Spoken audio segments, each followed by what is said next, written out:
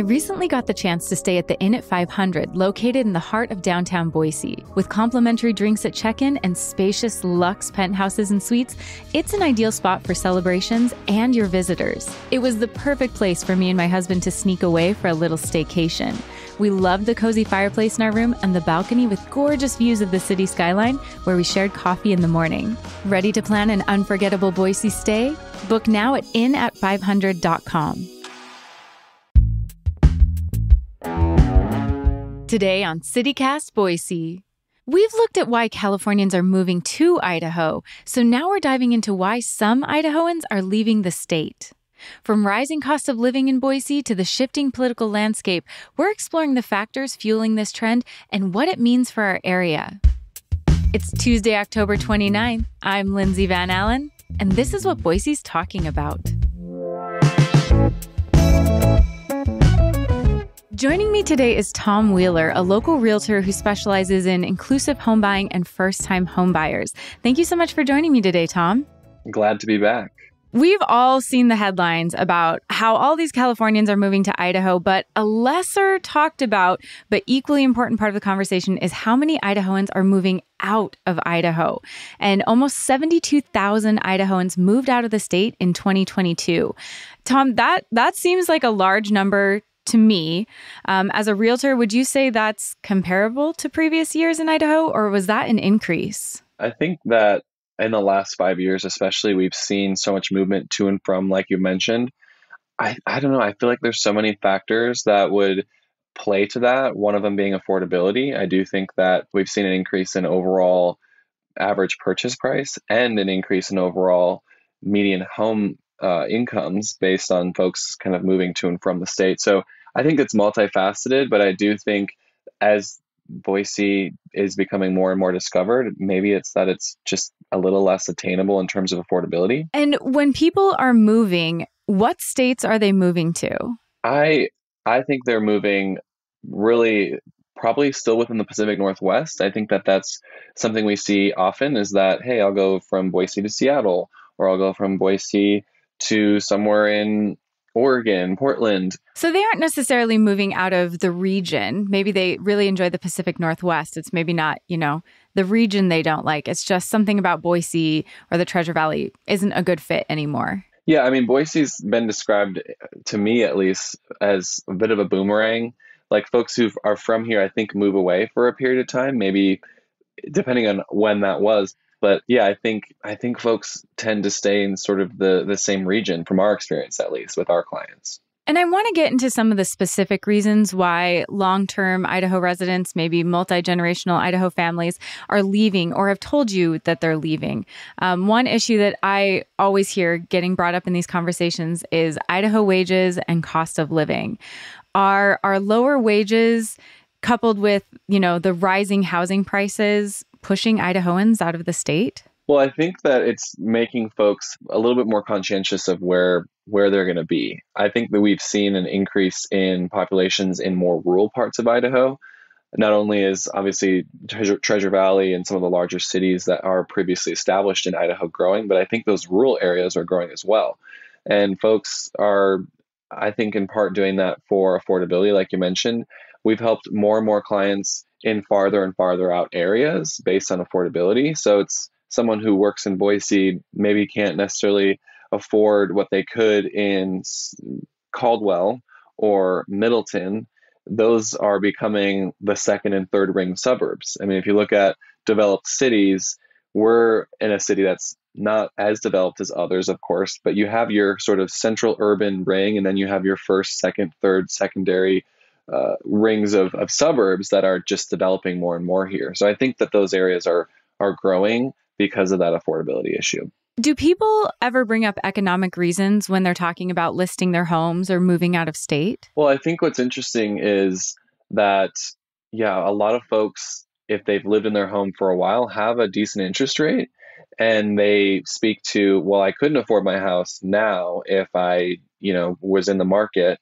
And if they have debts to pay off, or they have obligations, or they're maybe retiring, where they've lived has become this cash cow essentially, or this Mm. this position of equity where if I have to make a life change because I'm getting ready to retire, or I really have just really wanted to pay off debt, folks are either getting a home equity line of credit or they're selling their property to utilize those funds and maybe pay off some debts and live in a spot that's a bit more affordable.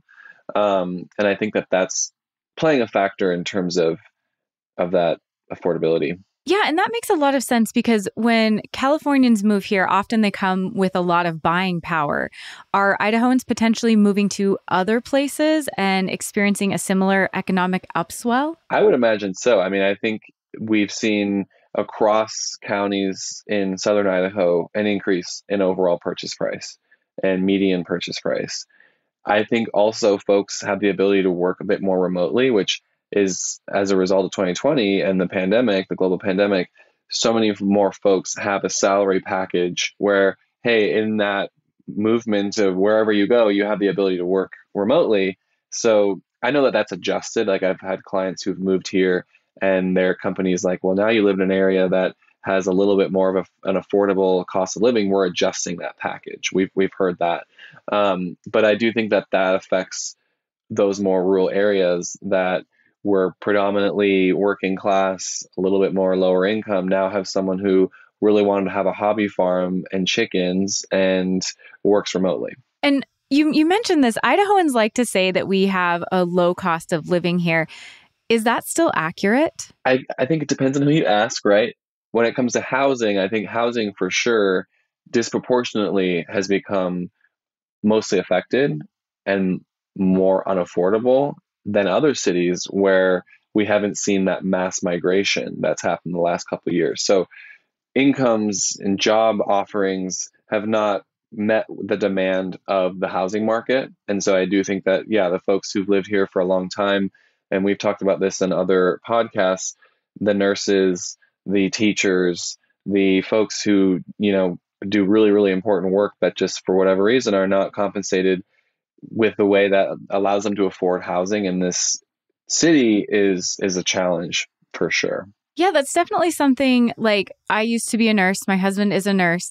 And if we just moved across the border to Oregon, we would have each gotten about a $25,000 raise just instantaneously. And cars are the same price in Oregon. Phones are the same price. So it's one of those really interesting things where with the wages being what they are, it's sometimes hard to say if our cost of living is as low as we like to think it is here. I agree. I think it's definitely gotten more and more challenging.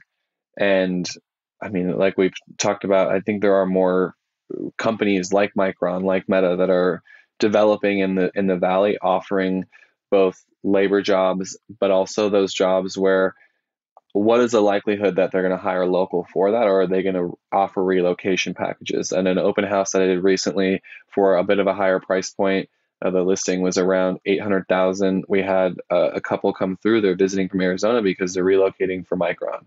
So I think it'll be interesting to see what percentage of those Micron opportunities that are higher paying are being filled by local Idahoans or are being filled by folks who are relocating for that opportunity.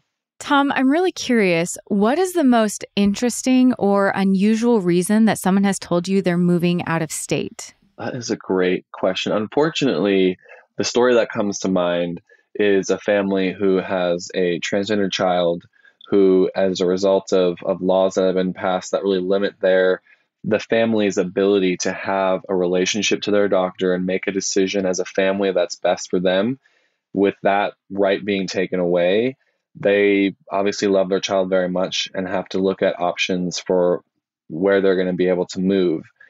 And we're seeing more of a trend, I would say, in general across the nation of people moving based on their air quotes political affiliation. Unfortunately, I think that's what it boils down to, is people who want to be in a state that has a more conservative legislature or does not have a more conservative legislature. That's a factor for people when they consider making a move.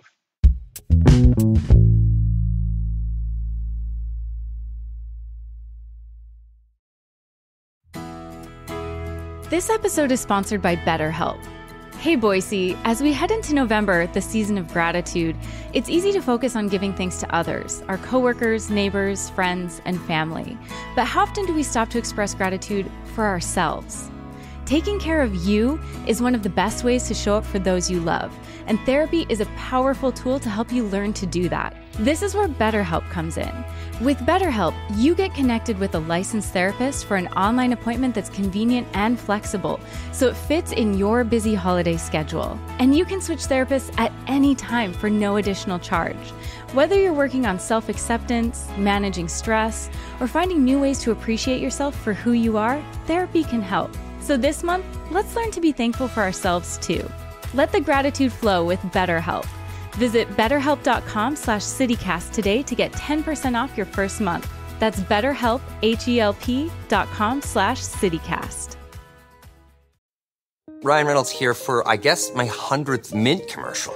No, don't. I mean, honestly, when I started this, I thought I only have to do like 4 of these. I mean, it's unlimited premium wireless for $15 a month. How are there still people paying 2 or 3 times that much? I'm sorry, I shouldn't be victim blaming here. Give it a try at mintmobile.com/save. Whenever you're ready. $45 upfront payment equivalent to $15 per month. New customers on first 3-month plan only. Taxes and fees extra. Speed slower above 40 gigabytes. See details. Tom, you touched on this, but another reason I hear a lot, and it could be the circles I run in, that Idahoans are moving because of the state's current political climate. What are potentially some other political issues that clients have brought up when they're listing their homes or looking to move? Well, I think that at least in my business, the people I'm working with, they really, they do have a awareness of making sure that when they sell their house, without discriminating, they want it to go to a great family just like anybody else. But I think that depending on where you are in the city, and because we've seen a fluctuation of movement, you might have a neighbor that you really feel uncomfortable living next to because of the flag that they wave. That I think in years previous, we didn't necessarily have that which flag are you waving mentality. And unfortunately, those clients, if they've been here for a while, depending on, what their reasons are, feel like, there's a level of safety or there's a level of community that's missing. And whether that's political or not, they are inspired to make a move. And yeah, we talked a little bit about the family with the transgendered child. Again, I've helped clients from moving into state that have different ethnic backgrounds and have concerns that Idaho is predominantly Caucasian, and that's no fault to anybody, but it's a real consideration for folks moving into the area who don't see themselves in their community. Yeah. And even though I asked the question, I don't always think framing it as just like politics is necessarily accurate, because it's not just like people disagreeing with the legislature. It's that the laws being passed affect people's access to healthcare, their legal protection, or like you said, just being able to be safe, being themselves and living their lives.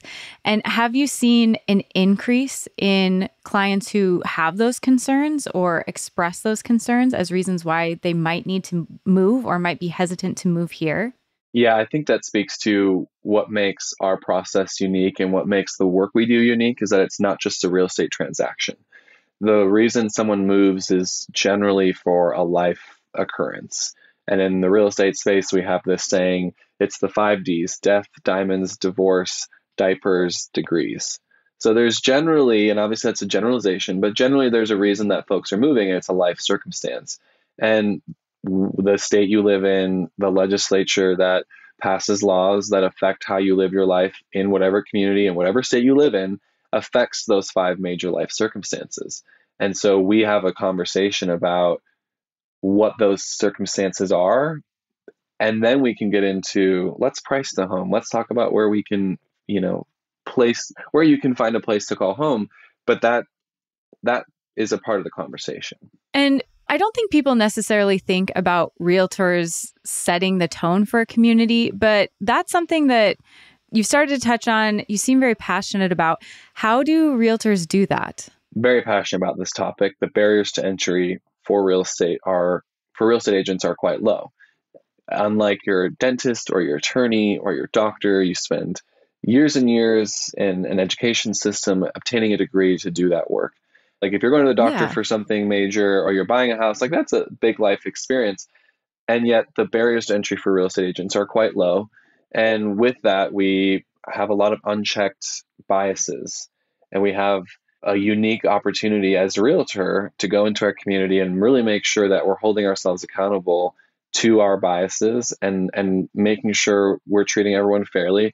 Because the other reality is we don't necessarily have an HR department. If you're a realtor and you put a sign in someone's front yard and you're running your small business, you don't necessarily have the level of checks and balances that you might if you worked in a large company where you have an expectation of how you uphold yourself and how you treat people. And because of that, we've written educational courses and we talk about ways to make sure that realtors are equipped with the tools and education that they need to make sure when they go out to the community, they're doing something positive, which again, most folks are, right? Like assume positive intent. Yeah, but yeah. education is really the key. Could realtors and their influence potentially be one of the ways to reverse the trend of Idahoans leaving, maybe creating a space where Idahoans feel safe or helping them find neighborhoods where they would maybe feel more at home, more safe being themselves? Absolutely. Unfortunately, I think the reality is you have to know who you are and who you serve and what, not that your niche has to be so specific.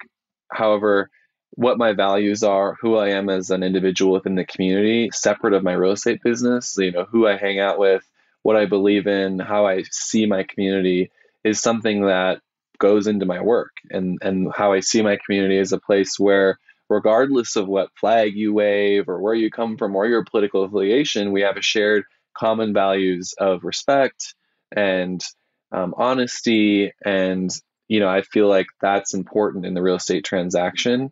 Of course, you have to make sure that you're not discriminating against any protected classes. I mean, we can't tell folks, hey, you should live in this neighborhood or not this neighborhood. What we do is just provide information and resources for folks to make an informed decision.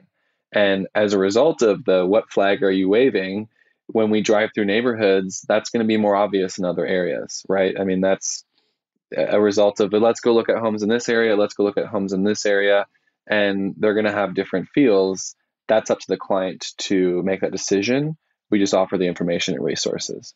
Tom, do you have any advice or tips for anyone who might be looking to list their home and maybe move out of the state? Going back to those major life circumstances, that's always where I return in the conversation of should I move?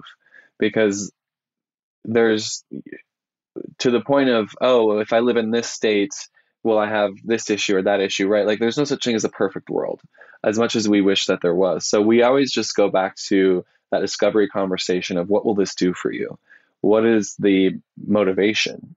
Because that's most important. That's central to the question. From there, we can get into specifics, the market, the numbers, how to be successful in doing so. But you really have to have a strong why because it's a huge life transition. Yeah, absolutely. Tom, thank you so much for taking the time to explain what you've been seeing, trends, and what people should know about the market and what's happening here. Thank you so much for having me.